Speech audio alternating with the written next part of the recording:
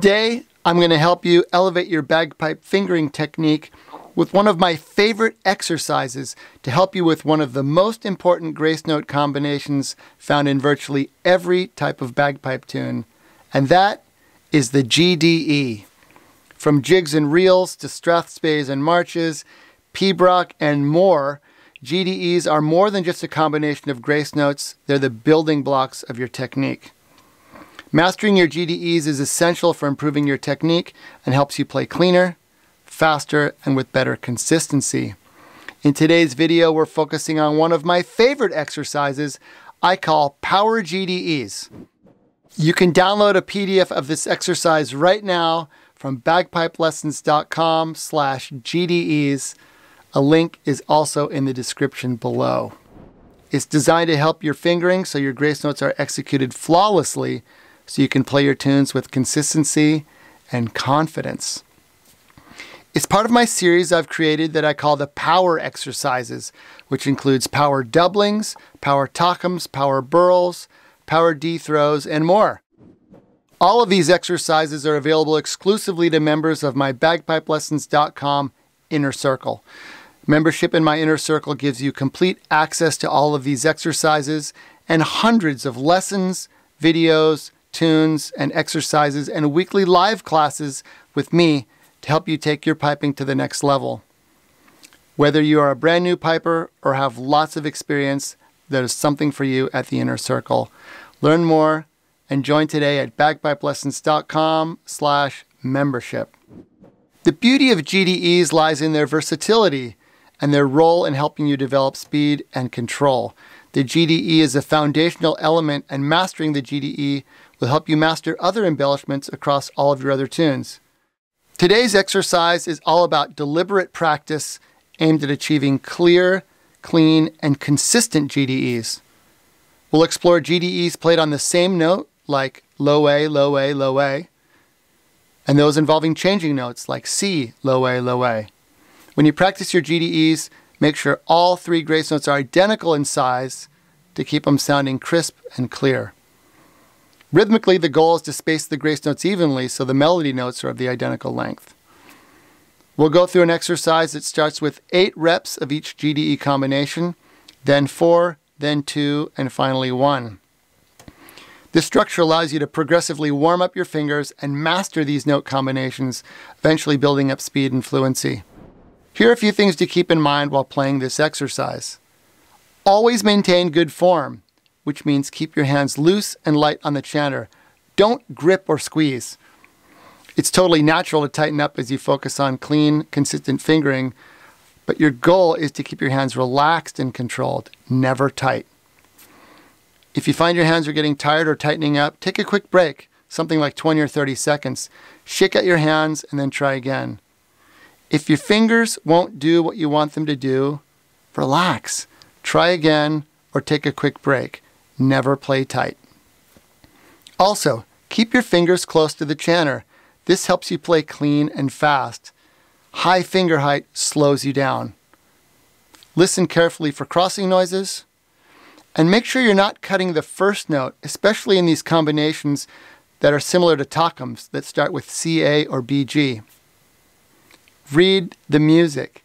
Even if you have the exercise memorized, keep your eyes on the music and use the practice to help your sight reading skills. Tap your foot. The key to steady, consistent timing is a steady, confident foot tap. Play slow. Keep things slow and controlled. If you feel you can't keep up, or if you feel overwhelmed by the reading or playing of the exercise, slow it down. The secret to playing well at a faster tempo is to play well at a slower tempo first. Get control, and then things will speed up over time. Use a metronome. The metronome does one thing extremely well. It keeps a steady beat.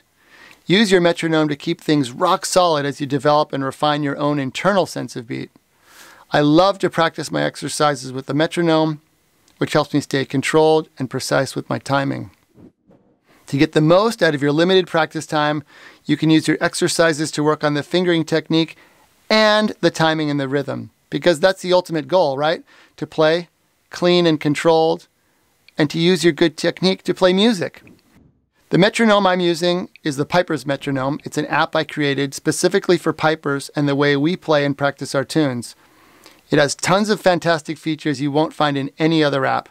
You can get it for Apple and Android, and it's a free download from the App Store or from pipersmetronome.com. After trying it out for free, you can upgrade to the full version to unlock all of the cool features. When you play along with the metronome, try to keep right on the beat, ensuring your notes are steady and even. The unique display of the Pipers metronome makes it easy to see when you're right on the beat or slightly ahead or behind. If the tempo of this video doesn't quite match your current playing speed, you can easily adjust it. YouTube allows you to change the playback speed to suit your comfort level. Just click on the little gear icon in the bottom right corner of the video player and choose Playback Speed. Then select a speed that matches the tempo that works best for you. It's completely okay to slow things down initially. Mastery of any musical skill requires patience and development over time. So start at a pace where you feel comfortable and in control, and gradually increase the speed as you gain confidence and skill. This step-by-step approach ensures that you're not just playing the notes, but mastering them and mastering the timing as well. Okay, grab your practice chanter or your pipes, and let's get started. Here we go.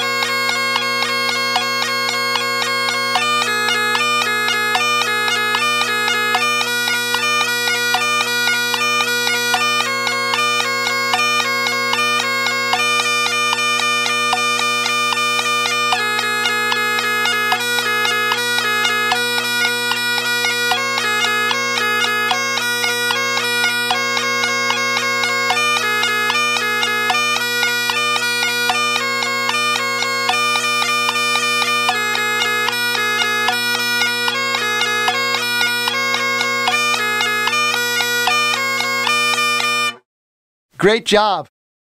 If you have any questions or comments, please leave them in the comments section below. Or if you have a specific question about a tune or something you're working on, I would love to hear from you. If you enjoyed this exercise in this video, I have many, many more available to members of my bagpipelessons.com inner circle. With your membership, you gain full access to the very best of everything at bagpipelessons.com.